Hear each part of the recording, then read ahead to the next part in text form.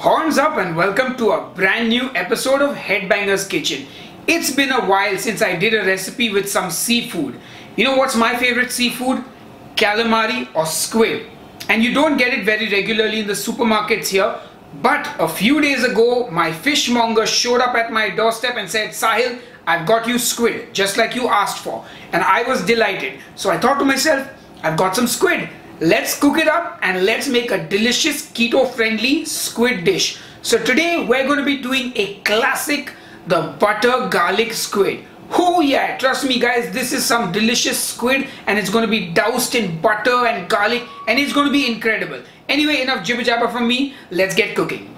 So the first thing I'm going to do is prep my squid. Now my fisherwoman has already cleaned it for me, but I've got some tentacles and I've got some fins and I've got the heads all as individual pieces. So I'm going to leave one of the squid heads just as it is because I'm going to try something new, and the other one I'm just going to cut it into regular squid rings like we would normally use for any calamari dish.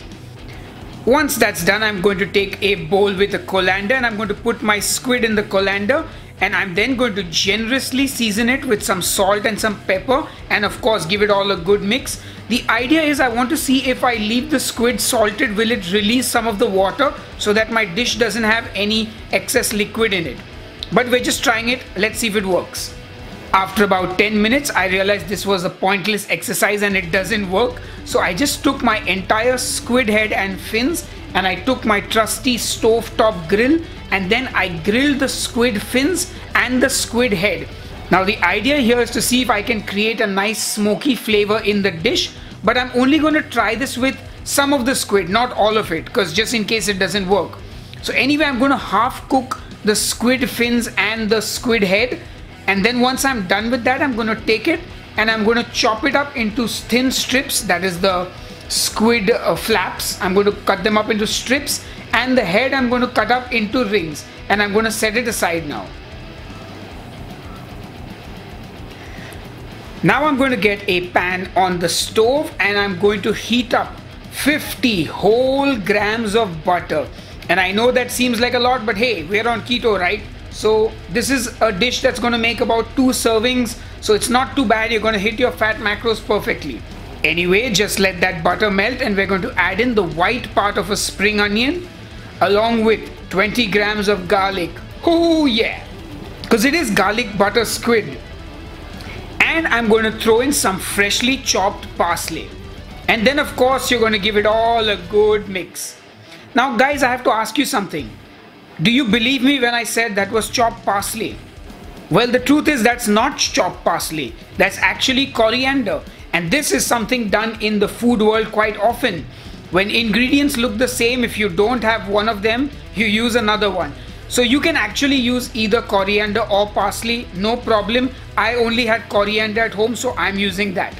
Anyway, just let that garlic, butter, coriander and spring onion cook together and let that garlic turn a nice golden brown. And the moment that happens, we're going to add in the raw squid and give it all a good mix.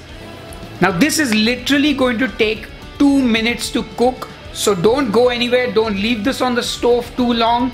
Let it cook for about a minute, minute and a half, and then we're going to add in the half-cooked squid that we barbecued on the stove, and then just give it all a good mix. Cook it maybe for a minute more.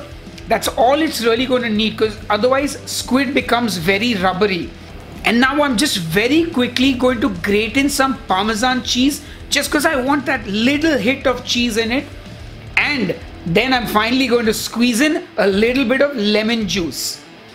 Anyway, once it's done cooking, you're going to turn off the stove, and I'm just going to finish this dish with the green part of the spring onion, and it's perfect.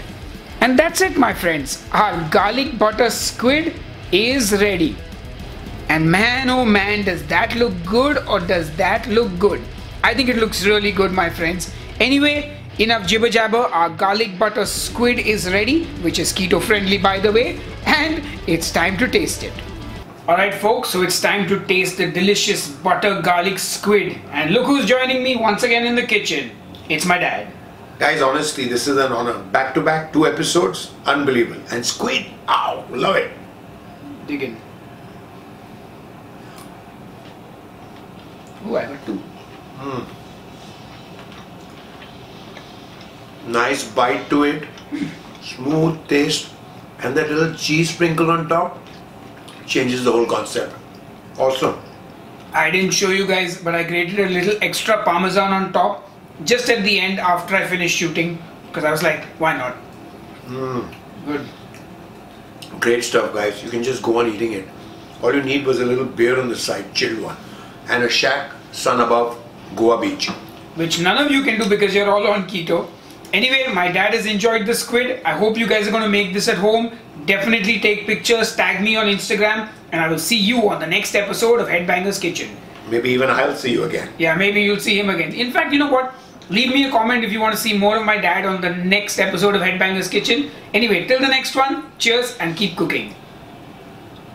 Hey folks, if you like squid, I've got more recipes where that came from. Just click on one of these videos on the sides of me and enjoy more squid recipes, all keto friendly.